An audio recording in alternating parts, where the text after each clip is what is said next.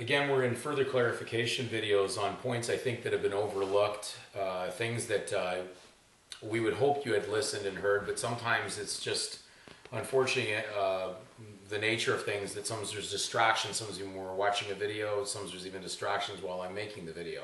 So we want people to be clear on a couple points. One being, let's just deal with the word license and get this over with. There's a movement out there that says they're not going to have a license, but for what purpose are they not going to have this license? Now, if we're talking about the sovereignty groups, they're claiming they have the right to travel, and I'm not going to dispute the fact that anybody has the right to travel. The concern coming down is, in Caesar's world, if you are basically identifying yourself in something by voluntary consent, especially in contract, adhesive contracts, which no one put a gun to anybody's head on, and you're using something in that contract that belongs to somebody else, you need a license to use that. It's very simple. If you watch a movie, it'll say that this movie can only be basically shown in public forums for money purposes only by right of license. That the film itself is licensed to distributors to distribute. Well, what is that about? Well, it means it's dealing with property. And if you have the property of another, you require a license for it. Now, Caesar is not telling you that he requires your property.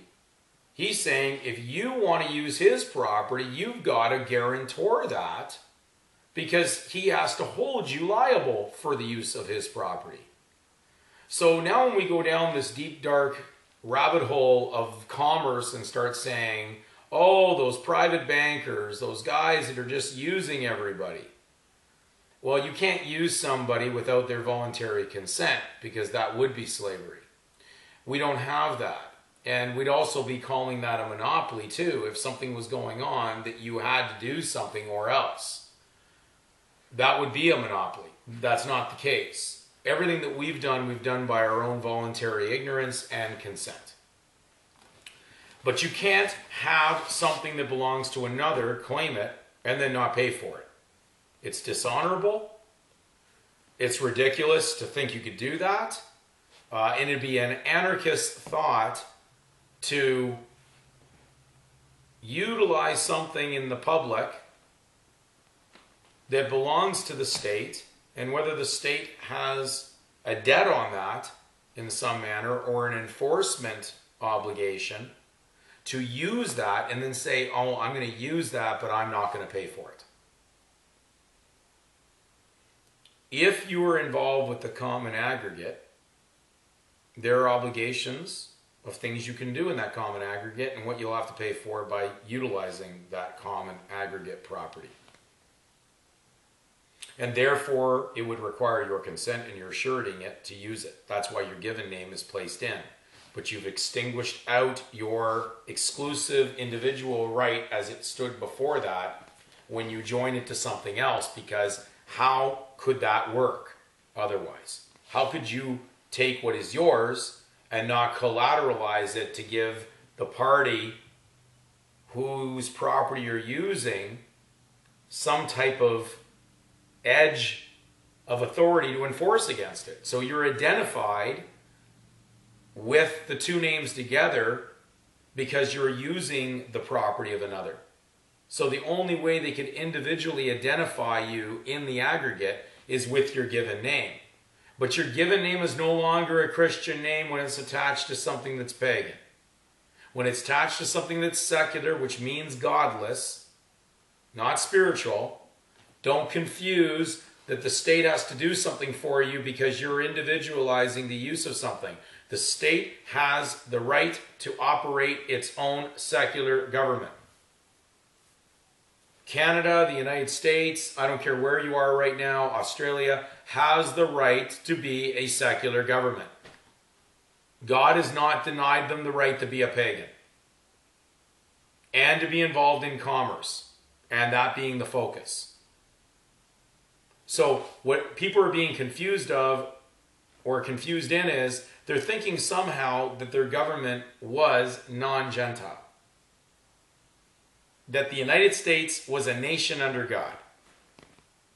That is an impossibility.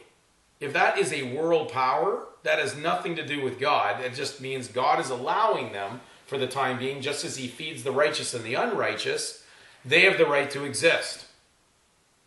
And they have the right to carry on their own damnation and their own wars and everything else they wish to do for the time being until God's time allots the closure of that. And we do not have the right as a Christian, if you're watching this from a Christian perspective, to bear arms against the government, to protest against them. You have no right to protest whatsoever. Why would you protest against something that you're supposed to be separate from? And if you are to be subject to the higher powers according to Romans 13, then you would make sure that the property that belongs to the state is the state's property or the government's property.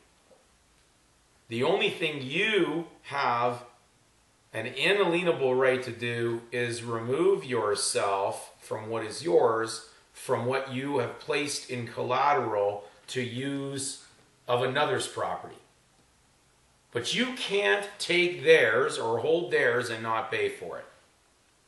Now, at this stage, I do understand why the government has taken such a direct movement on these groups that are preaching this idea and even mixing some of the Bible into it somehow to support their right to bear arms as a Christian, which would make no sense because Christ never bared arms against the state or Caesar. To use the state property and not pay it, he said render unto Caesar what is Caesar's. So if you're using Caesar's money, then it's Caesar's. Understand that everything you bought with it is Caesar's. Caesar's officials sign those notes. Caesar's bankers that they're in business with may have signed those notes. They have eminent domain over what is theirs. That is the rule, and that is the way it is played. You cannot play in someone else's game and then tell them the rules. And you must eat humble pie and get to the reality that you will not own property in Caesar's world by claim of right to something that belongs to Caesar. He's just allowing you to have it. But you must pay the debt, the duty, the obligation that may be attached to the use of it. And if all the people you associate with in this aggregate are not honest, you also bear the burden of coming down and crashing as a Titanic ship into an iceberg of death that is about to happen. So you take this risk because you're in with a common usage. That's like a common share. So if you use what is public in common, you pay your share. And they hold you in your individual inalienable position responsible for it. And therefore you become alienable because of the fact that you've placed yourself up in there as surety for another. Because there is no way to surety a fiction other with putting truth in there to do it. So you take your truthful real name and you place it as security in exchange to use the property of another. You have possibly been misled by the free monkey on the land movement. Prime rates for primates. They're misleading you with information because they dove into the middle of information without doing due diligence and proper research. This video should have clarified enough information for you to revamp your mainframe computer up here to realize that there is no basis in law for what those movements are doing. They're wrong, they're erroneous, and they are terrorists. And God will allow the evil of terror to come against them because Scripture says it will happen. So, if you are using something that's taxable, which is the common interest, which is the common name, which is how it's tracked, you must return that tax because you don't have assurance anymore because you're now walking in insurance, which is a risk. Because you're using the property of another, and therefore the only way they can run that in a fiction is to come up with a different plan, which is a gambled mathematical equation to figure out how much you could possibly cost them moving around something that really doesn't belong to you. So the law can be almost like a lottery because they don't know what you're going to do with that lot that you're moving around that you think is yours, but it isn't. So you can't be on the spiritual side and be attached to the other because your religion does it right now. Because your religion uses the common interest. They tell people who even register charities that are religious, if it affects the common or the public interest, you will have to give up your taxable, charitable exemption. That means you'd have to give them back your property that you have under the charity because you're using state property.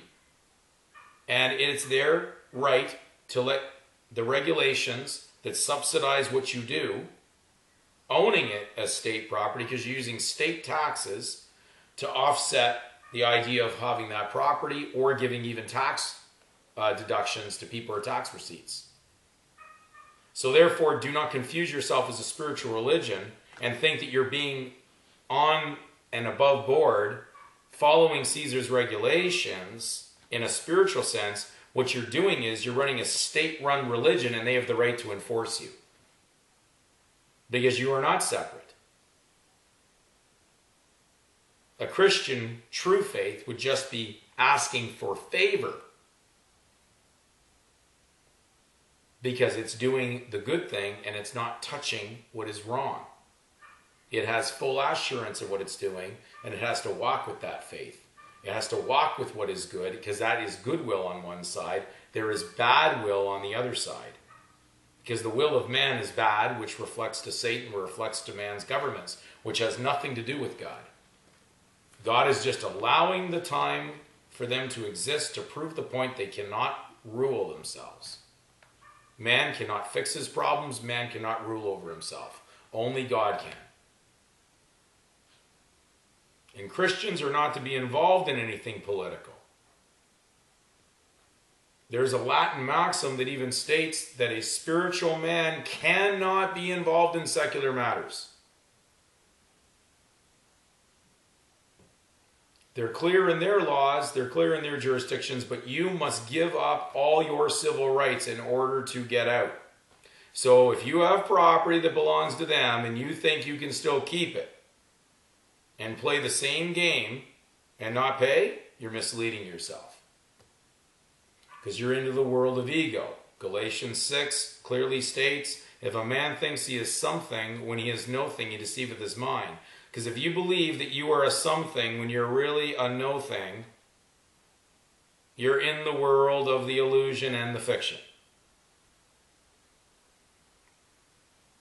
We'll leave this video at that level. We'll go on to the next. We have a couple good points coming up in the next videos. They'll be short, clear, concise, and we hope you take the time to take notes and do your own research further on it.